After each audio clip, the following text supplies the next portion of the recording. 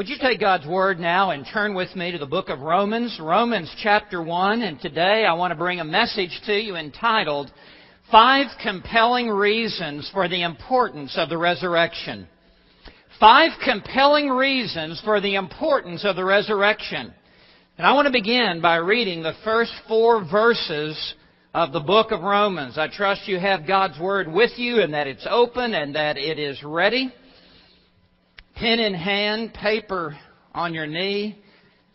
You're going to want to jot down these 5 compelling reasons. This is how the book of Romans begins. Paul, a bondservant of Christ Jesus, called as an apostle, set apart for the gospel of God, which He promised beforehand through His prophets in the Holy Scriptures, concerning His Son, who was born of a descendant of David according to the flesh.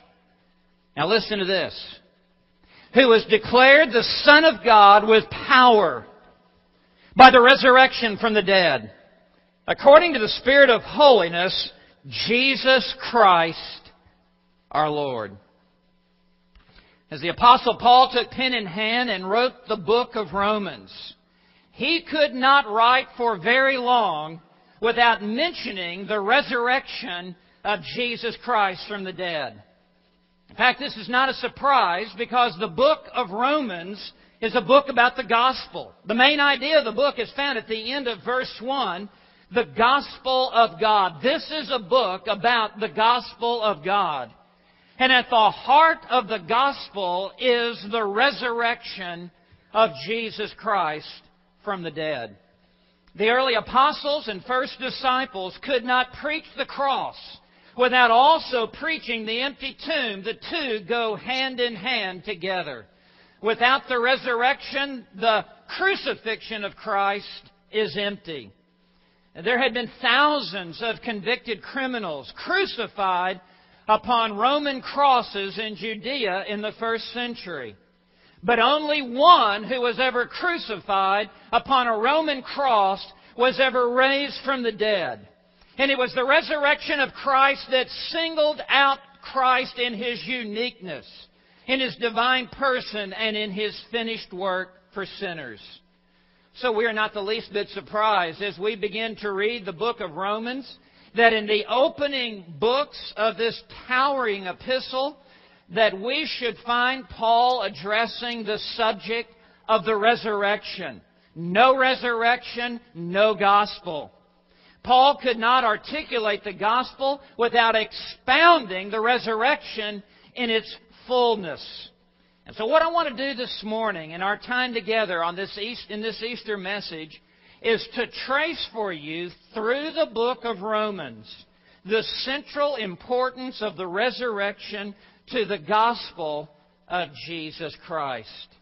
The importance of the book of Romans certainly is found in its contribution to define and to describe the gospel of Jesus Christ. Let me say that again. The book of Romans finds its unique contribution in the canon of Scripture in the full, rich, theological definition of the gospel of Jesus Christ. And many a theologian and Bible teacher and expositor have pointed to the book of Romans as the most important book in the Bible, certainly the one that gives the most profound treatment to the gospel of Jesus Christ. Now, the book of Romans in your Bible is placed first in the order of Paul's 13 epistles. You need to understand he didn't write it first. But when the canon of Scripture came together, and when the early church compiled the 27 books of the New Testament, of the 13 epistles written by Paul, they put Romans number 1 on the list because it is most important in its description of the gospel of Jesus Christ. But more than that, it is placed number 1 in the 21 epistles that are found in the New Testament. It is placed before not only the other 12 epistles by Paul, but it comes before James, it comes before Peter's epistles, it comes before John's epistles, it comes before Jude, it is placed before the book of Hebrews, it is placed at the very outset of the epistles of the New Testament because it stands as the number one central, most important book in expounding what is the true gospel, the saving gospel of Jesus Christ. And what is remarkable and what is important to us today is that there is no other book in the Bible that makes more of the resurrection than the book of Romans. We find in Matthew, Mark, Luke, and John the actual resurrection account at the end of those four Gospels. And when we read the book of Acts, we read the apostolic preaching of the resurrection of Christ. But when we come to the book of Romans, the veil is pulled back, and we are allowed to see the brilliant luster of the golden, glorious resurrection of Jesus Christ from the dead.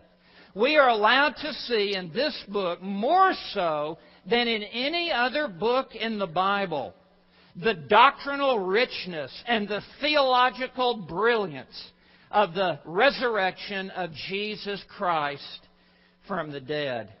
And so what I want to do today is to survey the book of Romans with you and to discover the critical importance of the resurrection of Christ. No Christian can afford to be ignorant of any of these 5 reasons for the importance of the resurrection of Christ. Our entire faith in Christ rests upon these sturdy pillars of the resurrection that uphold the Christian faith in which we have placed our trust. And so I want to note for you now 5 compelling reasons for the importance of the resurrection. Here is reason number 1. The resurrection provides, number 1, here it is, proof of Christ's deity. Proof of Christ's deity. The resurrection of Christ proved that He was exactly who He claimed to be. Jesus claimed to be the Son of God. He claimed to have a unique relationship to the Father. He claimed to have come from the Father. And He claimed that He would be going back to the Father after His death.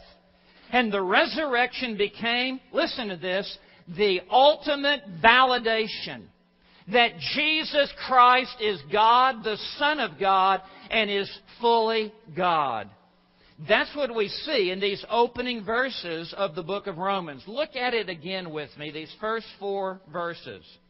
This is how Paul begins this letter. Paul, a bondservant of Jesus Christ, called as an apostle, set apart for the gospel of God. And I want to say every believer is set apart for the gospel of God. There is one chief ministry that God has for every one of our lives, and it is the gospel ministry of propagating the saving message of Jesus Christ to this world. It is called the gospel of God, meaning that it originated with God and from God. This is God's message. This is God's gospel. It's not even the church's gospel. It's not man's gospel. It is the gospel of God. It has come down to us from God. Verse 2, which He promised beforehand through the prophets in the Holy Scriptures. This is not a new gospel. This is not a new message. Oh, no. This is an old message, an unchanging message. Paul says that this gospel is the only gospel, and it ran through the pages of the Old Testament. When we come to the New Testament, there's not a new gospel that has appeared. It is the one and same gospel of God, recorded in the Holy Scriptures, verse 2, proclaimed by the prophets throughout Old Testament times. And now verse 3, he says, concerning His Son. You see, the gospel is focused upon God's Son, the Lord Jesus Christ. Concerning His Son, who was born of a descendant of David according to the flesh. this good news of the gospel centers in God's Son, Jesus Christ. And that leads us now to verse 4. This is such an important verse. Who was declared. That means marked out, to be distinguished by. Who was declared the Son of God. And when he says the Son of God, he is referring to the fact that Jesus is one in divinity with the Father. He is one in essence with the Father, like Son. He is the Son of God, meaning He is co-equal and co-eternal with His Father in heaven. And He is declared the Son of God. How? By the power of the resurrection, or by the resurrection from the dead. The resurrection would prove to be the supreme validation of God Almighty in heaven that His Son is exactly whom He claimed to be by raising His Son from the dead. Now I want you to turn back with me, if you would, to the Gospel of Matthew, Matthew chapter 12. And this will be very worth your while to turn back to the middle of this first Gospel. And in Matthew chapter 12, we come to a pivotal moment in the earthly ministry of Jesus Christ. He has declared Himself to be heaven's Savior, the Son of God. He has performed miracles and performed signs that have all authenticated that Jesus is come from God, that He is equal with God, that He is the only Savior of mankind. And we come now in verse 38 to a very pivotal moment in the earthly ministry of Jesus Christ. And in the face of all of this preaching and all of this instruction and all of the miracles that our Lord had performed, where it was abundantly clear who He was and what He had come to do, in verse 38, then some of the scribes and the Pharisees said to Him, "Teacher, we want to see a sign from you." A sign? He has performed untold numbers of signs to this point. They have heard the truth as no generation has ever heard the truth. And these Pharisees and scribes, those who know the Word of God more than anyone else in this generation, and they said, "Teacher, we need more proof. We need more evidence. We need for you to validate who you are so that we can know who you are." Jesus answered, verse 39, and said to them, "An evil and adulterous generation craves for a sign, and yet no sign will be given to it but." And He says, you will only be given one more sign, one more miracle that will validate who I am and what I have come to do. And with this, Jesus is placing the entirety of His earthly ministry and His mission of redemption to be validated upon this one pillar. There will be no sign but the sign of Jonah the prophet. That's the only other sign that you will receive. Verse 40. For just as Jonah was 3 days and 3 nights in the belly of the sea monster, so will the Son of Man be 3 days and 3 nights in the heart of the earth. And with this, Jesus draws from the Old Testament story of Jonah, as you know, who spent 3 days and 3 nights in the belly of the sea monster. And Jesus is saying that is a picture of my coming resurrection. That I will be buried in the earth for 3 days. Crucified on Friday. Buried on Friday afternoon. Spend all of Saturday in the grave. And then on Sunday morning, I will be raised from the dead. And walk out of that tomb a living, risen, victorious Savior. Jesus said, this is the ultimate validation and authentication that I am the Son of God. And my friend, throughout the rest of His earthly ministry, from this point forward, Jesus emphasized His resurrection to be the underpinnings of the faith of the disciples to validate the claims that He had made. Look at Matthew 16 and verse 21. Matthew 16, verse 21. From that time, Jesus began to show His disciples that He must go to Jerusalem and suffer many things from the elders and chief priests and scribes, and be killed, now watch this, and be raised up on the third day. Look across the page, chapter 17, verse 9. As they were coming down from the mountain, referring to the Mount of Transfiguration, Jesus commanded them, saying, tell the vision to no one until the Son of Man has risen from the dead. That would be the climactic verification of all that He said. You declare my message once I am raised from the dead. Look at chapter 20, verses 18 and 19 of Matthew's Gospel. Matthew 20, 18 and 19. Jesus, in verse 17, was about to go up to Jerusalem.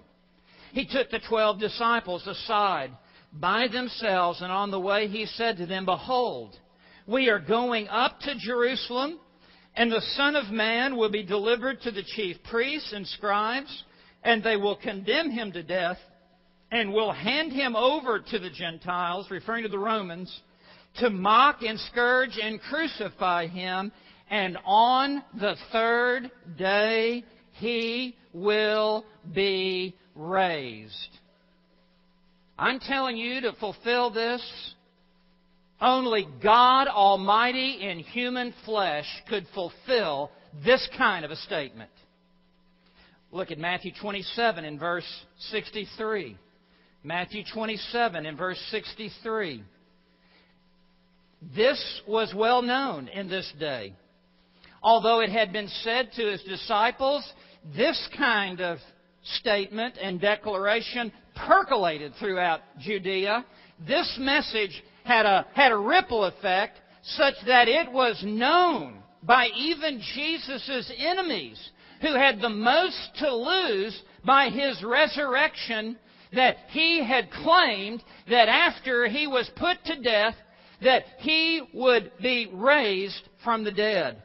And so in Matthew 27, verse 62, we read, now on the next day, after the preparation, meaning preparing His body for the burial, the chief priests and the Pharisees gathered together with Pilate. Boy, you talk about birds of a feather flock together. The unholy trinity right there. Verse 63, and said, sir, we remember that when He was still alive, that deceiver said, after 3 days I am to rise again. Even the unconverted lost Jews knew this. Even the pagan Romans knew this. Jesus had emphasized this again and again and again. He would go to Jerusalem. He would be put to death.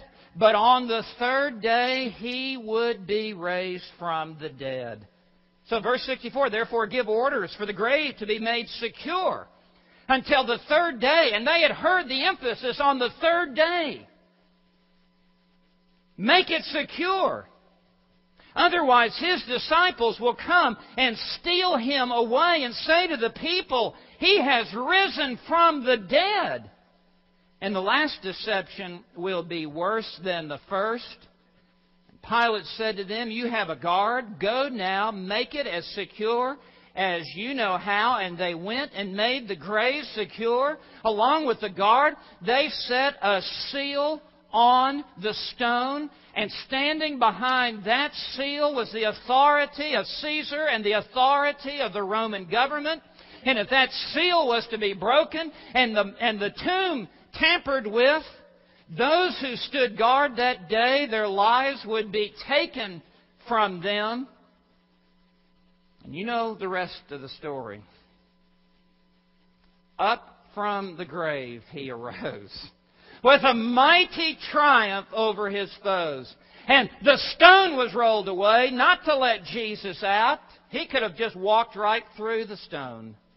But to let the watching world in to see that the tomb was empty and that his clothes were laying there and that God had intervened in the affairs of His Son and that God had raised His Son from the dead. And it was the finger of God pointing at that empty tomb as if to say, "This is my beloved Son in whom I am well pleased. Hear Him." So look at the next chapter, Matthew 28. Now after the Sabbath, as it began to dawn toward the first day of the week, Mary Magdalene and the other Mary came to look at the grave. And behold, a severe earthquake had occurred. For an angel of the Lord descended from heaven and came and rolled away the stone. Just like it was a tennis ball, just rolled it away. And sat upon it. And His appearance was like lightning, meaning it shone with brilliance. And His clothing as white as snow, as He has descended from the very presence of God in heaven. The guards shook for fear of Him and became like dead men. That means they fainted and went unconscious. And were like dead men just lying on the ground. The angel said to the woman, "Do not be afraid, for I know you are looking for Jesus who has been crucified." Watch this. "He is not here, for He is risen, just as He said." You see, Jesus had foretold His own resurrection. And knowing that His resurrection would be the ultimate authentication and validation of His claim to be God, the Son of God, and to have come from heaven on this mission of redemption. The resurrection of Jesus Christ, I want to say to you again, is the single greatest proof for the deity of Jesus Christ. This is the first reason for the resurrection. It was to put God's stamp of approval upon His Son and to single Him out as being His own darling Son. Now there's a second reason. Not only as proof of Christ's deity, and I trust that you know that Jesus is exactly whom He claimed to be. I trust that you know that He's no imposter. You see, C.S. Lewis said, well, all humanity stands with a trilemma in front of them. Either Jesus Christ is a lunatic, or Jesus Christ is a liar, or Jesus Christ is Lord. There are no other options on the table. Either He is deceived, or He is deceiver, or He is deity. There are no other options. And I trust that you know that Jesus Christ is exactly whom He claimed to be, the virgin-born, sinless Son of God who came to this world, the God-man, to be the mediator between God and man, the only Savior of mankind. I trust you know that and that you've put your faith and your trust in Him and in Him alone. But second, I want you to see, not only does the resurrection provide, number one, proof of Christ's deity, but second, proof of our justification. I want you to come back to the book of Romans, and I want you to turn with me to Romans chapter 4, verses 24 and 25. Romans chapter 4, verses 24 and 25, and here's what we will discover. That the resurrection proves that Christ not only is who He claimed to be, but the resurrection proves that He accomplished what He claimed to accomplish in His death upon the cross. Two totally different issues. The first deals with who. He is validated for who He claimed to be. This is a second issue. This is the validation of what? That what He came to accomplish, He was successful before God. This is validated in the resurrection. Look, beginning in verse 23. The sentence begins in verse 23. Now, not for his sake only, referring to Abraham's faith, was it written that it was credited to him. The it refers to justification, the righteousness of God in Christ. It wasn't simply for Abraham's sake that this is recorded, that he would be justified by faith, verse 24, but for our sake. You see, we're saved the same way that Abraham was saved, by faith alone. But for our sake also, to whom it will be credited. As those who believe in Him, now watch this, referring to God the Father, who raised Jesus our Lord from the dead. Now, if you're going to believe in God, you're going to have to believe in a God who raised His Son from the dead. You say, you know, I believe in God. I'm not into the miracles in the Bible. I'm not into the supernatural. Well, then you're going to be into hell. Because the Bible says the only true saving faith there is the faith in God who raised His Son from the dead. If you refuse that, you have concocted a God of your own making, small g, and you have not believed in the one true God in heaven and earth, because the true God has raised His Son from the dead. Now, the next verse amplifies this even more. He who was delivered over because of our transgression. Stop there. Who delivered Him over? Well, there is a sense in which Judas delivered Him over, and there is a sense in which the Jewish leadership delivered Him over, and there is a sense in which the Romans delivered Him over. But in the ultimate sense, it is the one who would raise Him from the dead is who delivered Him over. You see, Jesus was delivered over according to the predetermined plan and foreknowledge of God. You see, this was God's eternal plan and purpose, that God would deliver up His Son for us to be our Savior and to bear our sins upon the cross. To reject this is to reject God. You cannot reject the resurrection of Christ and still receive God and have God. Because He is the God who has raised His Son from the dead.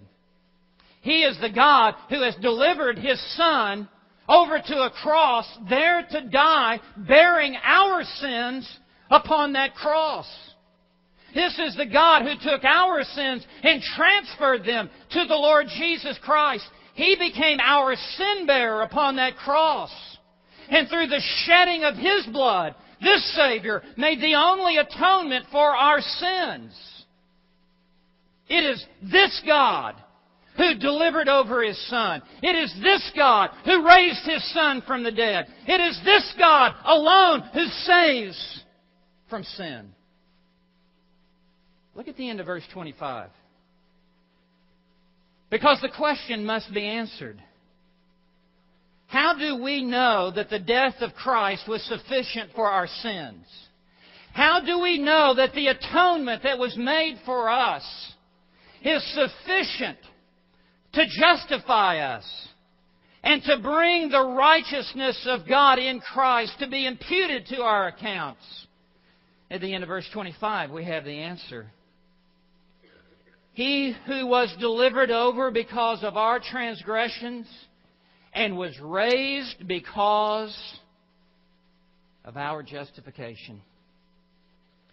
My friend, the moment Jesus paid the price upon the cross, eternal salvation was secured for all who would believe in Him. And on the third day, God raised Him from the dead because of our justification, meaning that the righteousness that Christ provided through His death upon the cross was fully accepted by the Father in heaven the moment He bowed His head and dismissed His spirit, because seconds before that, He cried out in John 19, verse 30, "It is finished." Not "I am finished." It is finished. The atonement has been made for sin. The divine wrath of God has now been placated, has been satisfied. Redemption has been purchased by Christ upon the cross. It is finished. Reconciliation between a holy God and unholy sinners has now been accomplished. And the full purchase price for the forgiveness of sins has been made in full. It is finished. Not another drop of blood to shed. Not another atonement needs to be made. It is finished. How may we know that the Father in heaven on the other side, as He looks down upon Calvary's cross 2,000 years ago, as the angels are surrounding there unseen with swords ready to rush to protect, how may we know that the atonement was perfect and righteousness provided for our justification? This verse tells us forever that it is the resurrection of Jesus Christ from the dead that provides the validation that His sacrifice was sufficient for our sins. What if Jesus had not been raised from the dead? Well, you can read 1 Corinthians 15, I think it's 12 through 19, and read for yourself. Then our faith is foolish. We've believed in vain. We preach in vain. We witness in vain. We worship in vain. If Christ had not been raised from the dead, it would have demonstrated to the watching world that the sacrifice of Christ was an insufficient sacrifice to save sinners.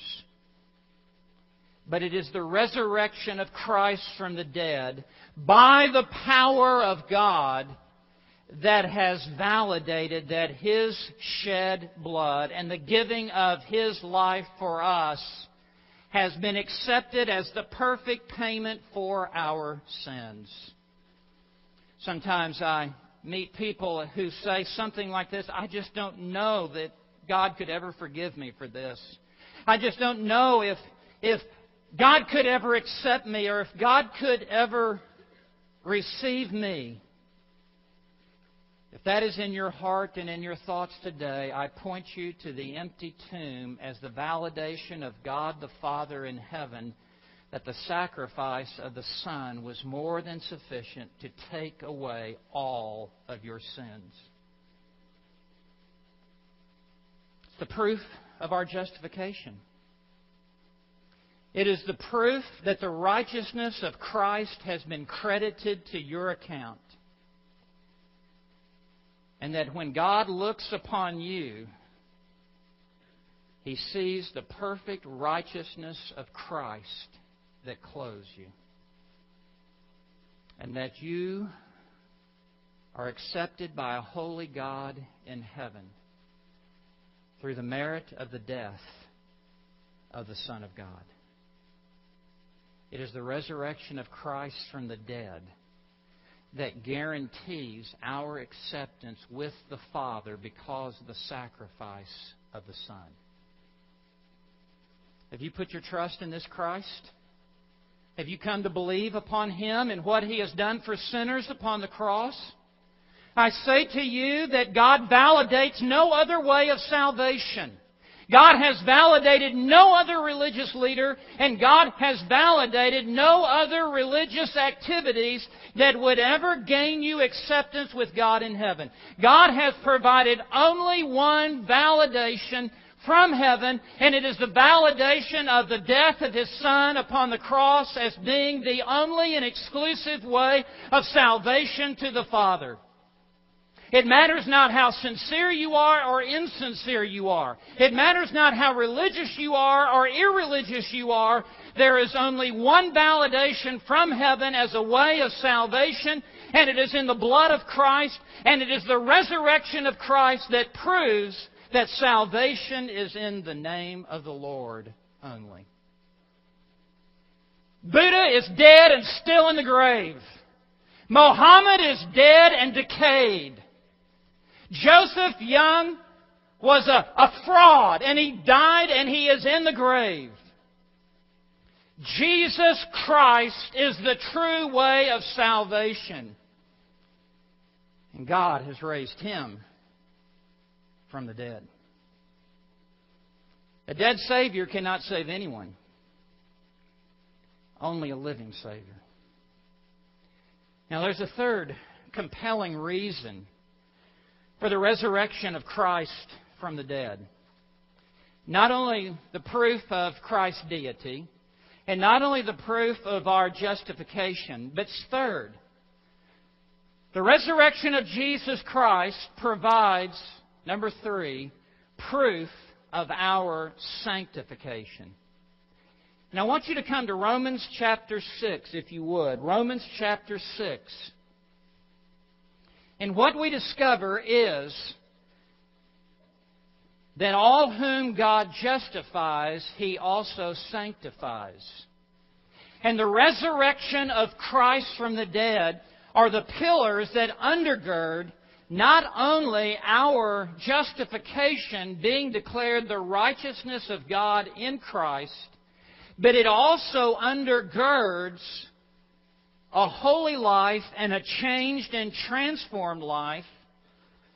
In other words, all whom God justifies, He gives new life to them in regeneration. And it is the very supernatural life of the risen Christ that dwells within the hearts of believers. Jesus said, "Because I live, you shall live also." Now look at Romans 6. I want to begin reading in verse 1. Verses 4 and 5 is where I'm headed. But beginning in verse 1, what shall we say then? Are we to continue in sin so that grace may increase? Stop right there. He's been teaching on justification. That where sin does abound, grace does much more abound. Meaning, no matter how much sin you have in your life, the grace of God is more than abundant to cover all of that sin and to give you the perfect righteousness of Christ. So Paul anticipates an imaginary objector who would corruptly and carnally think this: well, if where sin does abound, grace does much more abound, then why don't I just continue living in sin after God justifies me? And the greater my sin will be, the greater the grace of God. See, this will glorify God for me to continue to live in my sin.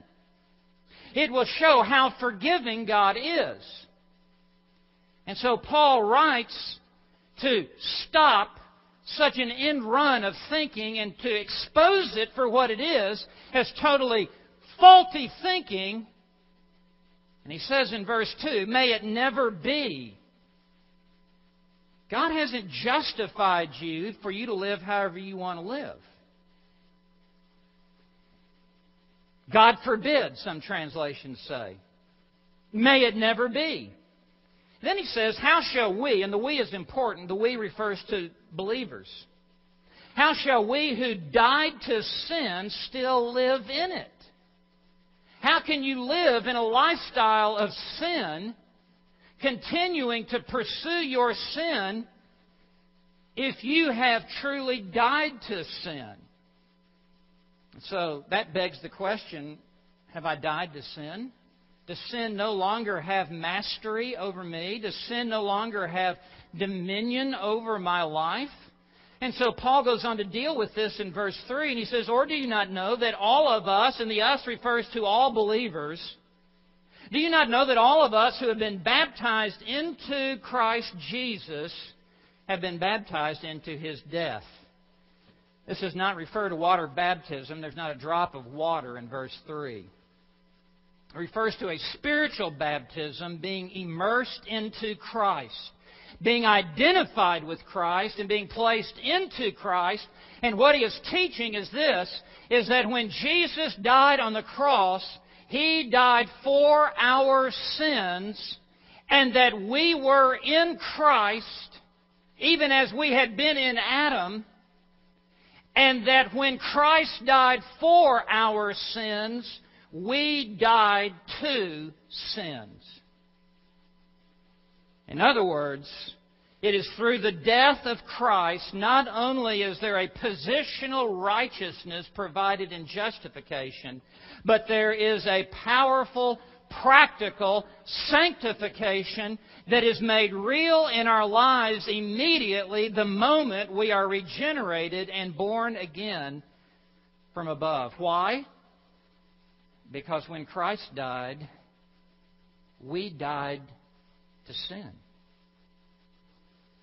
Now he explains this further in verse 4. "Therefore we," again, all believers, "have been," notice the past tense, if you're a believer in Christ, this has already happened in your life.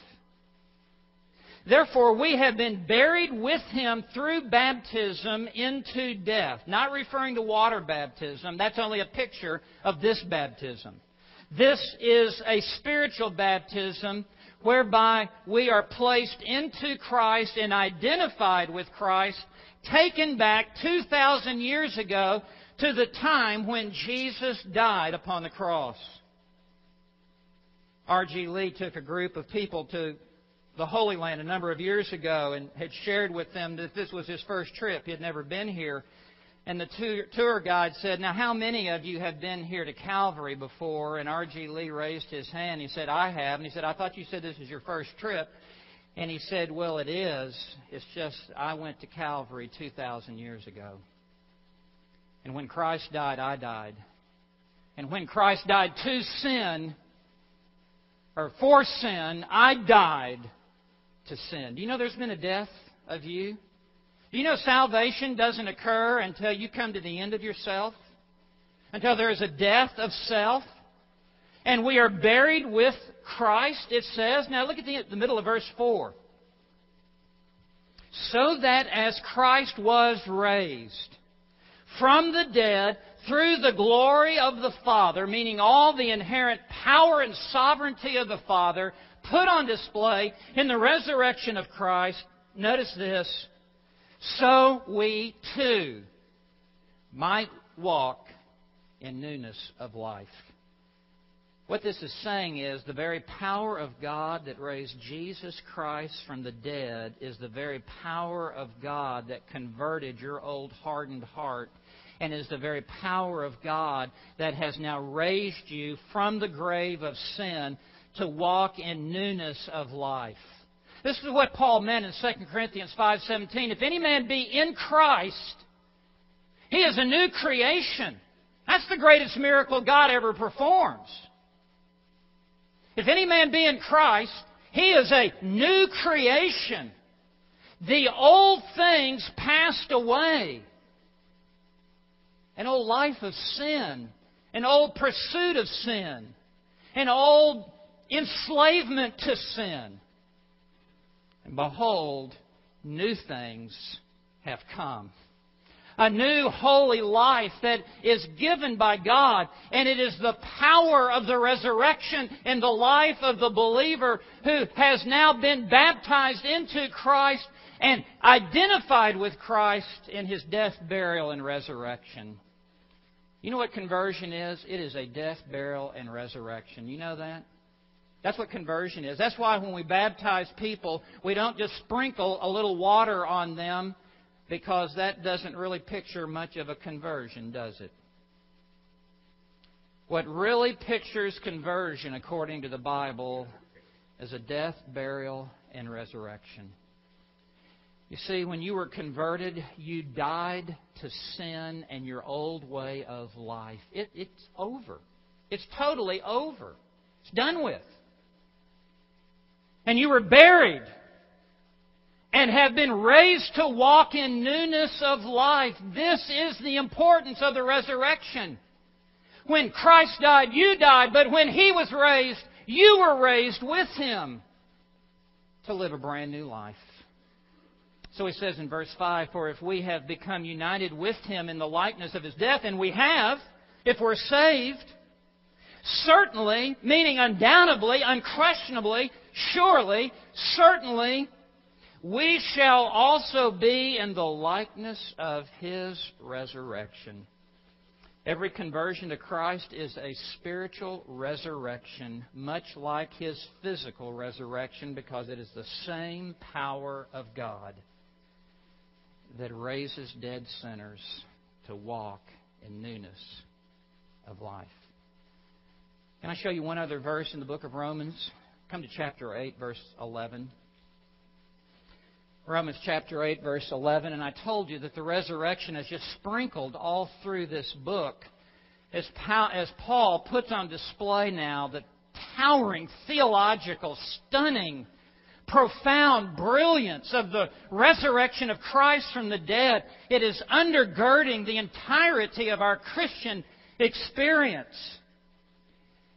We read in Romans 8, and what I want you to see is in verse 11, but I really need to begin in verse 6. And let me just tell you what's going on here. Paul is telling us there are two classes of people in the world. Not 3, not 4, not 5, 2. There are those who are in the flesh, and there are those who are in the Spirit. That's it. There are the saints and the ain'ts. And he couldn't make this contrast any more polarized and extreme. And so he begins in verse 6, and he says, "For the mind set on the flesh is death," meaning spiritual death. And that's the lost person. His mind is set on things of this world and set on things of this earth. And it is just death. But the mind set on the Spirit, referring to the things of God, and the focus and the preoccupation and the perspective and the vantage point of that mind is life and peace. Because the mind set on the flesh is hostile toward God. It's at enmity with God. 4, it does not subject itself to the law of God. Watch this. For it is not even able to do so. That's total depravity. The lost person doesn't even have the capacity to throw off its own death and subject itself to the law of God. So verse 8, "And those who are in the flesh cannot please God." And he's not talking about a carnal Christian here. He is talking about a carnal unbeliever. He's talking about someone who lives in the flesh. Verse 9, "However," and he makes this contrast, "you are not in the flesh." No believer is in the flesh, meaning that's the sphere of your life. That is the environment of your life. You don't live in the flesh, but in the Spirit. If, and here's the qualification, if indeed the Spirit of God dwells in you. But if anyone does not have the Spirit of Christ, he does not belong to Him. If you don't have the Spirit of God living in you, you've never been born again by the Spirit of God from above. You may be in church, but you're not in Christ if you don't have the Holy Spirit within you. It says in verse 10, "If Christ is in you," meaning if you're saved, "though the body is dead," and the body here refers to the body of flesh, or your fleshly appetites, your fleshly lusts, your fleshly desires. If Christ is in you, though the body is dead because of sin, yet the Spirit is alive because of righteousness. Now, here is what we want to see. But if the Spirit of Him, referring to the Holy Spirit of God, who raised Christ from the dead, dwells in you, He who raised Christ Jesus from the dead will also give life to your mortal bodies through His Spirit who dwells in you. That is to say, if you have been raised by Christ to walk in newness of life by the power of the resurrection, there is a new life that is pulsating through your soul. You have a new mind, you have a new heart, you have new desires, you have a new will, you have a new understanding. All things have been made new in your life. And he says in verse 11, it is the resurrection power of the Holy Spirit that raised Christ from the dead is alive within you. And when Paul wrote to the Ephesians, in Ephesians 1:19 and 20, as he has this pastoral prayer for the church at Ephesus, he prays, I pray that God would open your eyes and that there would be a spirit of illumination and that you would understand what is the power of God that raised Christ from the dead, that this power is in your life through the Holy Spirit who indwells you. Oh, I wish that you understood this resurrection power for your daily life every moment. Do you realize you have the resurrection power of God in your life to do all that God has called you to do, and there is no shortage on His power? Do you realize that when you live your Christian life, you're not to live it in your own strength? There is no one more frustrated on this planet than someone who's trying to live the Christian life without Christ. It is the resurrection power of God that raised Christ from the dead, I'm telling you, that is in your soul, to raise you to walk in newness of life and to give you the power of God to do simple things like loving unlovely people, to turn the other cheek, to forgive others, to serve without having to be recognized, to reach out and to witness and to find courage and boldness to be a testimony of the Lord Jesus Christ. All of these things, to have patience, to know joy. It's all in the power of the resurrection in your life. I must hasten. There is more that I want to say. Philippians 3:10, that I may know Him and the power of His resurrection. But I'll save that for another Easter. There's a fourth reason I want you to have this. We'll land the plane here quickly. The fourth reason is that the resurrection is proof of our glorification. I want you to come to Romans chapter 8, which is the chapter on glorification. Romans chapter 8. And the resurrection of Christ proves the future glorification of all believers. I hope you've picked up the fullness of this: justification, sanctification, glorification. Undergirding all of this is the resurrection of Jesus Christ from the dead. It is this power of God under these three aspects of our so great salvation that is energizing our salvation and carrying us all the way to heaven. It is the accomplishment of the cross, but it is the power of the resurrection that is fulfilling this. Now, this section on glorification begins in verse 18 in the book of Romans. And I want to look at verse 18. The subject now shifts to the future. And when I say glorification, I'm referring to the Christian in heaven, fully made in the image of Jesus Christ. For I consider, verse 18, that the sufferings of this present time are not worthy to be compared with the glory that is to be revealed. And with this verse, Paul launches now to this profound subject of future grace and the glorification of all who are justified and sanctified. And he says, my present trials and tribulations are so minimal compared to the future glory that awaits me in heaven. And then in verse 23 says, and not only this, referring to the future recreation of the physical universe, but we ourselves, having the first fruits of the Spirit, even we ourselves groan within ourselves, waiting eagerly for our adoption as sons and the resurrection of our body. And what he is saying is, I'm longing for this state of glorification, because in glorification there'll be the redemption of my body. My soul has been redeemed. My spirit has been redeemed. But the trials of this life are just buffeting my body and they're beating me down. And to go on serving God comes at a great price on my physical frame. And I long for that day to be glorified in the presence of God. And then the redemption of my body, all that I want to do that's inside my heart, I will finally have a body that will have no limitations.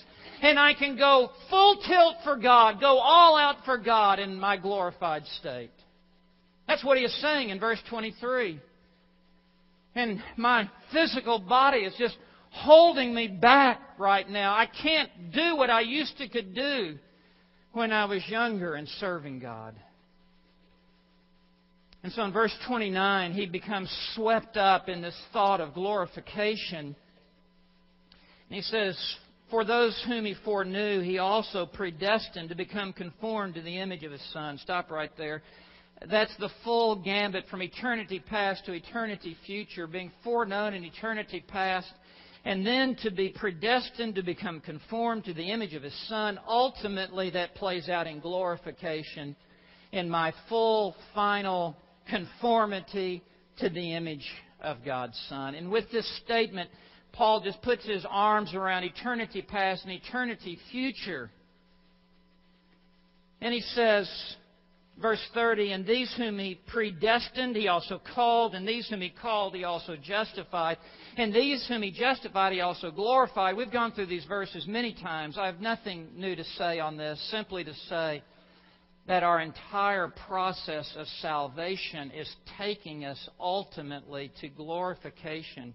And what verse 29 and 30 give us is what theologians have referred to the ordo salutis, meaning Latin for the order of salvation. And we have here foreknowledge, predestination, calling, justification, and glorification. This is an elementary ordering of the steps of salvation from eternity past to eternity future. And he concludes this chapter in verses 35 through 39, just amplifying the certainty of our future grace. That if you have ever been justified and ever been called by God, it is inevitably certain, it is absolutely certain that you will be glorified in heaven. This is the eternal security of the believer. This is the perseverance of the saints. And that's why he says, verse 35, who will separate us from the love of Christ? The answer to that is nobody. No one will ever separate God's love, His saving, redeeming love towards you in Christ. Not just His warm fuzzies towards you, having little tender moments with you with a teddy bear. That's not what He's talking about. He's talking about His redeeming, saving, electing, predestining love towards you. Nothing will ever separate you from this saving love in God.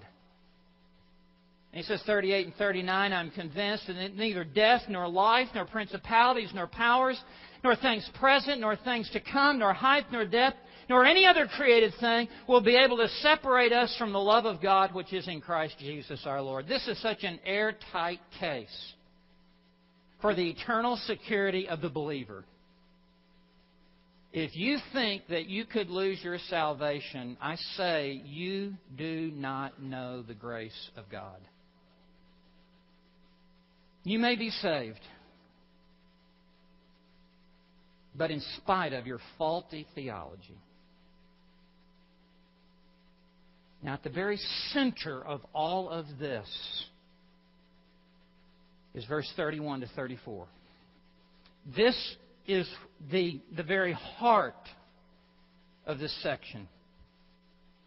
So he says in verse 31, "What then shall we say to these things? If God is for us, who is against us?" And he imagines people who would bring charges against God's elect. And he says it doesn't matter what anyone else says about God's elect. They are God's elect. All that matters is what God has to say about God's elect. It doesn't matter what accusations the devil would bring, nor what demons would bring, nor what unsaved people would bring. If they are God's elect, all that matters is what God has to say. And so he says in verse 32, "He who did not spare His own Son, but delivered Him over for us all, how will He not also with Him freely give us all things?" Who will bring a charge against God's elect? God is the one who justifies. Are you going to reverse the declaration, the forensic declaration of God? I believe not. It's God's court. It was God's declaration. It was God who imputed the perfect righteousness of Christ to you. It is an irrevocable imputation. It can never be rescinded nor reversed. That decision can never be overturned by a higher court because there is no higher court. God is the Supreme Court. There is no court of appeal. So God is the one who justifies. Now look at verse 34. Who is the one who condemns? And the answer is there is no one to bring accusation against God's elect. Now it all resides in Christ. Christ Jesus is He who died. And upon that cross, He died bearing our sins. He suffered in our place. He shed His blood. He provided the atonement and the righteousness for us. Yes, rather, who was raised, who is at the right hand of God, who also intercedes for us. And what does He do in this intercession? But to continue to keep all of the elect saved.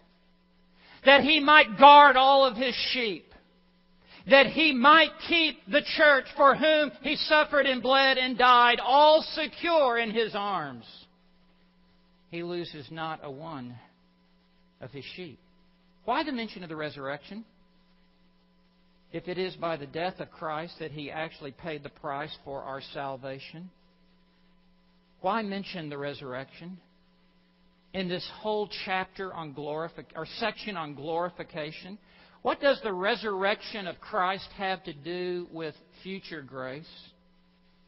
It is this. It is by the resurrection of Christ that Jesus has been raised and has ascended to the right hand of God the Father, where He is now enthroned at the right hand of the Father and is now my advocate, pleading His own precious righteousness on my behalf.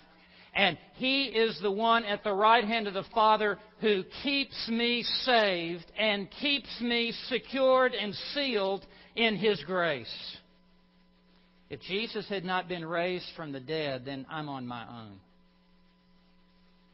If Jesus had not been raised from the dead, I could receive His purchase of my salvation, but I'm on my own to keep it. But if on the cross He paid the penalty for my sin, was buried, but raised from the dead, and now enthroned at the right hand of the Father, and now moment by moment intercedes for me, He keeps me saved forever. And as Charles Haddon Spurgeon said, and John MacArthur mentioned 2 weeks ago, it is this element of glorification that sweetens the pot for everything in the preceding verses. What good is it if I was foreknown by the Father in eternity past, but could somehow fall from grace? What good is it to be called by God and to be justified by God and to receive the righteousness of Christ if I could somehow fall out of being in Christ? What good is that? To be saved for only 5 years or 10 years or for a moment in time. But if Christ, through His resurrection, now ever lives at the right hand of the Father to preserve the entirety of all of His benefits of salvation for us, His people, how important is the resurrection? Because it raises Christ from the dead to be enthroned at that place of highest authority in the entire universe, whereby He now keeps me and preserves me and saves me forever in a state of grace. It is the resurrection of Christ from the dead that enables me to be kept forever by His strong hand. Well, I will finish this next Easter. Promise that you will come back for the fifth compelling reason for the resurrection of Christ. For those of us who have believed upon Christ, the resurrection is good news. I could not bring you any better good news than to tell you that Jesus is exactly whom He claimed to be. He was not an imposter. And the resurrection of Christ guarantees that. I have no better news, good news to tell you this day than that the justification, sanctification, and glorification which Christ accomplished upon the cross is undergirded by His resurrection, and He ever lives to make intercession for us. There is no better news to tell you today. But if you do not know Christ, I cannot think of a worse message for you to hear today. And I really don't want to end with this point, but I feel like I must deal honestly with you. If you do not know Christ, this is the most terrifying message you could ever hear in your life. Because God has raised the judge from the dead.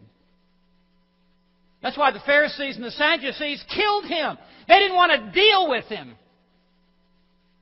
But God raised Him from the dead. And they will stand before Him in the final day. Acts 17:31 says that God has fixed a day by which He will judge the world by His Son, Jesus Christ, whom He raised from the dead. If you do not know Christ today, and should you die without Christ, you will meet Christ. You will meet the risen Christ face to face, and it will not bode well with you in that day, as every mouth will be closed, and you will be condemned and damned. Condemned and damned to a Christless eternity in hell forever. And God will be glorified in the destruction of your soul that will never come to an end. This day, Christ is being offered to you. And for some of you, there may not be another gospel invitation or gospel offer ever made to you. If you would receive it, it would be the greatest thing to ever happen to your life. But if you reject it, your blood is on your own hands. And you will stand before a judge who has been raised from the dead, who has been waiting for you for a long time, and has impeccable books. And the entire case of your life is recorded. every sin, every thought, every deed, everything that you should have done, didn't do, everything that you did and shouldn't have done, sins of omission, sins of commission, every frivolous word, every time you heard the gospel and just got up and walked out, you'll stand before Jesus Christ, who's been raised from the dead, and He will damn your soul forever.